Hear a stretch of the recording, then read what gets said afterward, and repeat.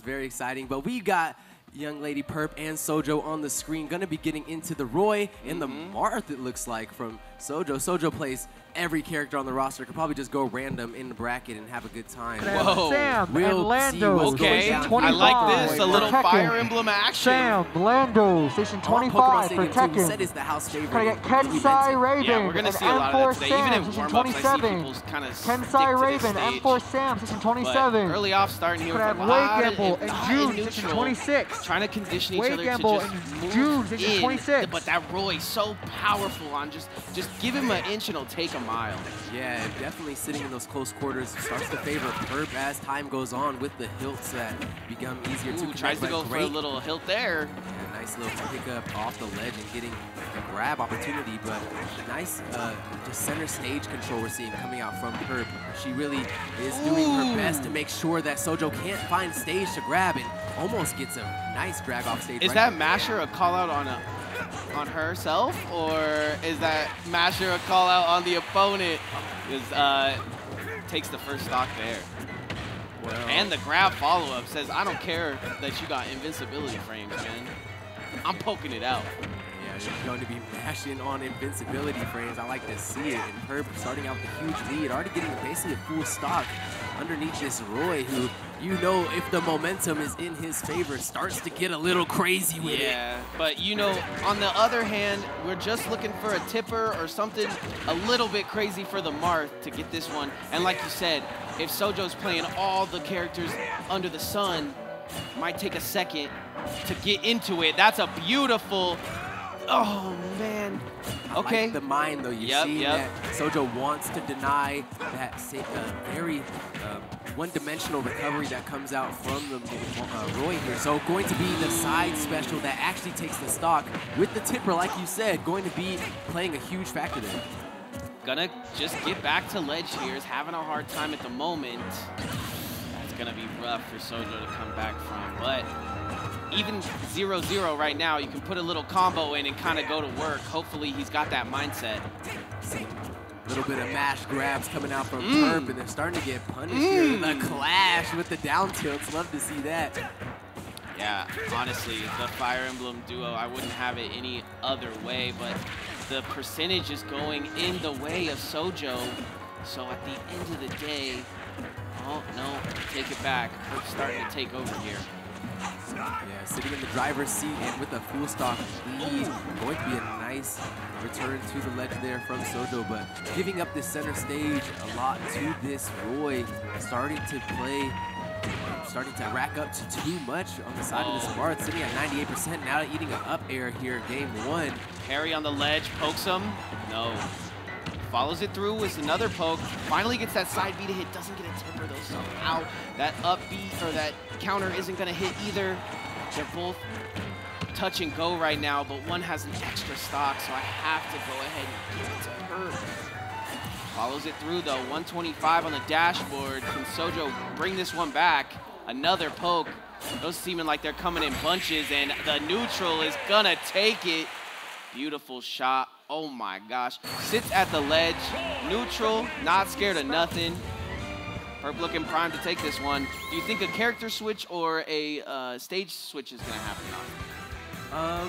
I'd say the character switch comes before the stage switch, personally. I mean, it's gonna be very similar situation with the Roy, no matter what stage you bring him to, in my opinion. I mean, you can get a bit more space against him, but I don't think SOJO really plays any campy characters, or that I've seen him, you know, inside the Discord, the grind Discord, jumping on any of the campier characters. And they're gonna run it back, both. 1-to-1 on the Marth, going to be and the stage. Yeah, and it's gonna be that Pokemon Stadium too. So we'll see if SOJO has what it takes in the tank to figure out what PURP has put so far. I mean, PURP can stick to the same game plan, controlling that center stage, understanding that that neutral is coming out just a little bit quicker and hitting a little bit more true. And we'll see if SOJO is the one who's able to switch it up here. Yeah, I'm thinking maybe SOJO kept a little bit in the gas tank for this match. Didn't show all his cards right away, but it's looking pretty even at the moment. These two are definitely evenly matched, obviously both in the swordy game, but PURP I mean, usually show and out, so that just plays to the level of SOJO that he's playing at right now. Yes. And the tipper, you should tipper. It's exactly like you're saying. It's always PURP that is the one that seems to be making the people in the middle of the bracket have a tough time. And nice to see SOJO putting up a very valiant dodge. fight. Yeah. Not going to be teching off that platform, which could spell demise. And very he was early looking for the here. king. Okay, he's going crazy right now. SOJO saved a little bit. Honestly, his hedge card's looking pretty clean right now. If he can get back to the ledge pretty safely, yep. He's got the damage. This one is going a completely different way, Austin. Yeah, it's going to be a SOJO with the advantage state time and time again. Now getting the opportunity to hit the stage, but not giving it. PURP is going to fish out two very aggressive up airs and get his own opportunity to get this stock. Nice job by PURP here. She is now able to get this opportunity to get this 87% or 112% that SOJO has. You're gonna have to on her keep credit, it going. but If I'm thinking the way SOJO's playing, that is gonna keep on going up. Finally getting a little blood on the cheek, but oh man, SOJO. Uh-oh, this could be the equalizer here. That's what you love to see from someone that wants to run it back, though. You want to see this have meant something for the person that had that opportunity to, you know, bring it to a whole nother lane. Could have had a different stage, different character, but chooses the same and makes it work. Showing here in game 2 why this Marth is in the pocket. Yeah, it's a bit of what we were talking about earlier. Just the download gets a. Okay, we're back to the ledge again. Footstool almost going crazy. Get some extra spacing using that armor breaker, but only 38 damage on the board, so big stock for PURP right there. Yeah, the momentum shift came out, and PURP is definitely feeling good about that, but early conversions and just honestly just spacing callouts from SOJO. Not going to be any combos or anything that you see from the Marth that can come out. It's just going to be some big hitboxes that taking up the space that PURP wants to occupy, being a little bit aggressive. But that is a very outward dodge to come out from SOJO. It doesn't spell death for him this time, but will not want to make that mistake again. PURP definitely will keep that in mind. I mean, he's moving and grooving right now. SOJO has him off the ledge, though. This is one of PURP's only chances here to start to gain the lead. 170. The pokes are coming out in bunches right now from both of these players. Kind of like footsies. Evo is in town. Oh, does get to the ledge. The jabs, but the mash, the potatoes covers the ledge. SOJO's looking primed to take this one, but it could go either way. Side B comes out. That thing is strong. Yeah, it's not Marth, though, so it's not going to be the kill. It's going to be Marth now with inside track on the stage, though. SOJO had the opportunity, goes for the Edgard, but oh, this could be all it. That is going to be all she wrote, and PURP gets the kill off the side. SOJO with an amazing comeback there, though.